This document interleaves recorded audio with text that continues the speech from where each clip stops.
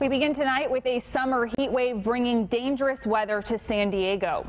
A heat advisory is in effect in some parts of the county. You probably felt the scorching heat today, and temperatures are only expected to go up this week. We have team coverage on the impact of the extreme heat and what you can expect in your neighborhood.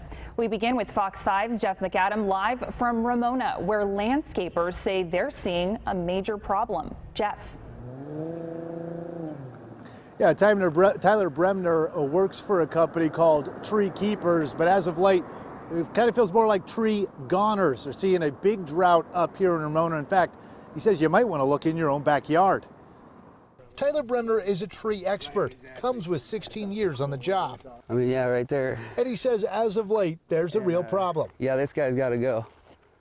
You can tell the bark's peeling back. It's completely dead. There's signs of pests, but probably 75% chance that that's from drought. And you can just see, it's just, you can shake this thing over, it's ready to go. I mean, I feel like nothing's been falling out of the sky. And a lot of these trees are dependent on that source. And it's just, you know, if you don't hand water them, you're losing a lot of the trees lately. It basically turns to dust because it's so dry. And that's not normal. No, absolutely not. His company, the Tree Keeper, specializes in tree removal. And it's been a busy year, the busiest he's seen in a while. He says this drought has hit young trees especially hard, but even the older ones too. You can tell how established that tree was. And you just see it's dead, rotten, dry, starving for water and nutrition.